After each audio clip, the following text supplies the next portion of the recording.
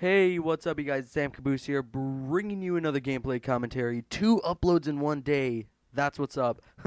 um, so what we got in the background here is 7 new skins plus Scorpion gameplay. So the 7 skins contain 3 of the Blackest Night skins from the Blackest Night pack that came out today, and then 3 of the Red Sun pack, the Red Sun 2.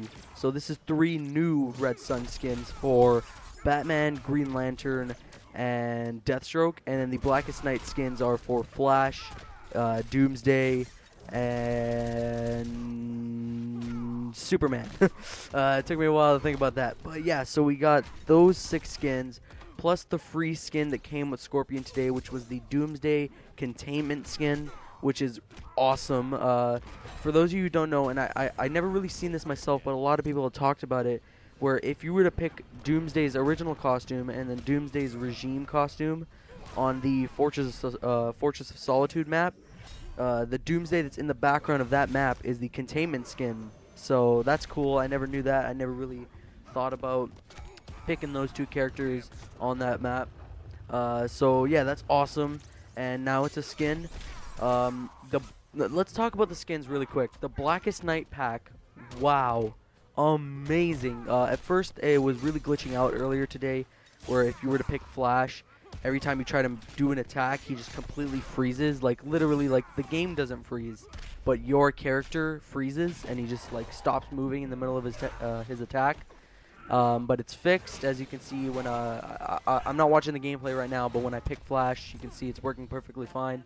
The Doomsday Blackest Night skin, I'm not sure because I never read Blackest Night yet, but I believe Doomsday isn't in that. I might be wrong. Correct me if I'm wrong, but I don't know if Doomsday is in the Blackest Night comic, but I mean, he might be. I never read it, like I said.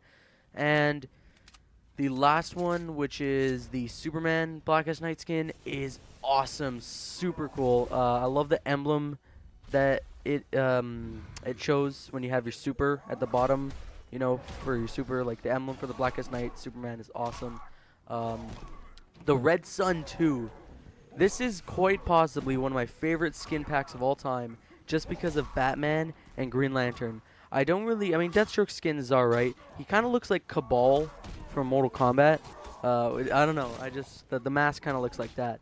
But yeah, he looks alright. I don't really use Deathstroke too often, but he looks like, you know, cool. Green Lantern's Red Sun skin and Batman's Red Sun skin is awesome. So cool. It's honestly, it's so much fun. If you're a frequent black man, if you're a frequent Batman player or a frequent Green Lantern player, that skin pack alone is so worth it because they're both 2 of the best skins I've ever seen in the game. Like I said, the Doomsday Containment skin is really cool. I don't use Doomsday that often. But moving on from that, we're going to talk about Scorpion. So there is a Scorpion gameplay within this mix of gameplays of the skins. And I am playing as him.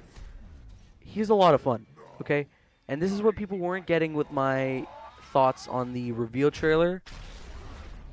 I said he looked fun. He looks a ton of fun, and he is. He's so much fun to play as. His combos run extremely smooth, much better than they would in Mortal Kombat 9. But he does not fit in this game. He is not, like, there's so much better choices they could have in this game other than Scorpion. You know, like I said, with Batgirl, not even close to my favorite character, but she's a lot of fun.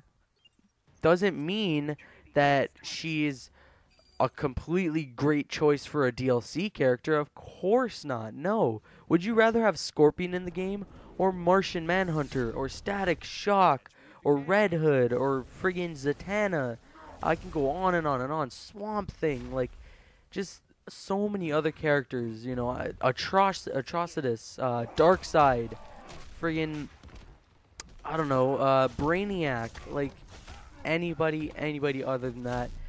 Scorpion, like I said, he's a ton of fun.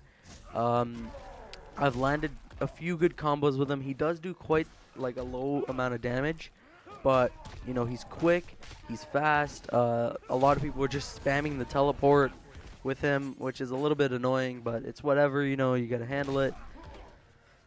So yeah, he's a lot of fun, but he just, like, over anybody else that could have been in this game, I wouldn't choose him. So that's just my personal opinion, and I have to make videos, endless amount of videos, so that people understand that, because just countless amount of people drop ignorant comments when they don't even know that I'm just expressing what I think. I'm not telling you that you have to agree with what I'm saying. You know, I'm not saying, listen, Scorpion's bad, don't buy him, you're not allowed to. I'm saying, listen, guys, there's much better choices for other than Scorpion to be DLC characters.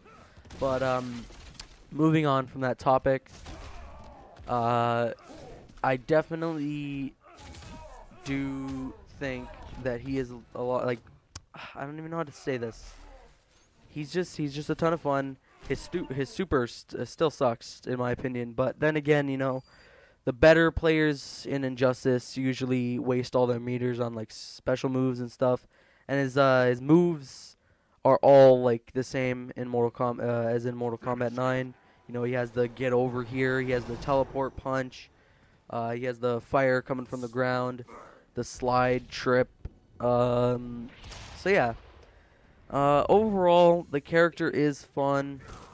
You know, it is what it is. You know, that's it. Moving on.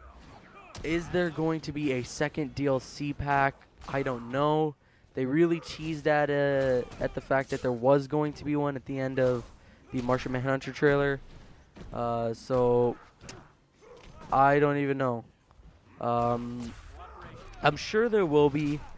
Either that or Martian Manhunter is going to be the last DLC character.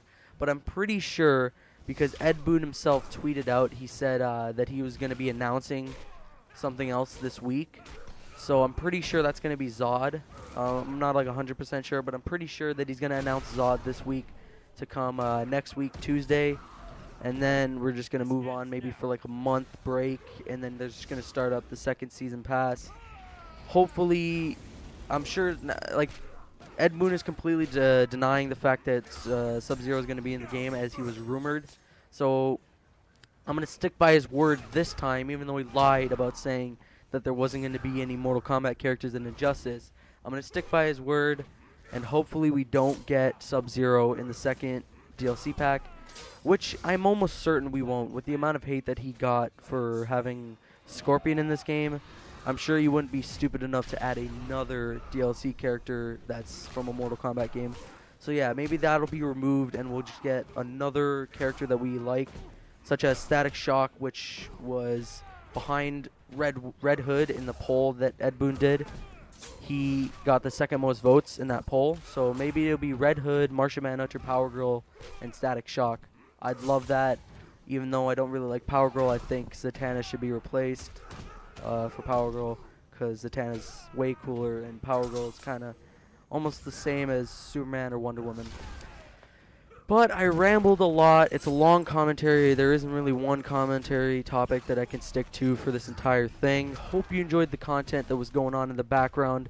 I'm Amp Caboose. Like, favorite, comment, and subscribe. See you guys later.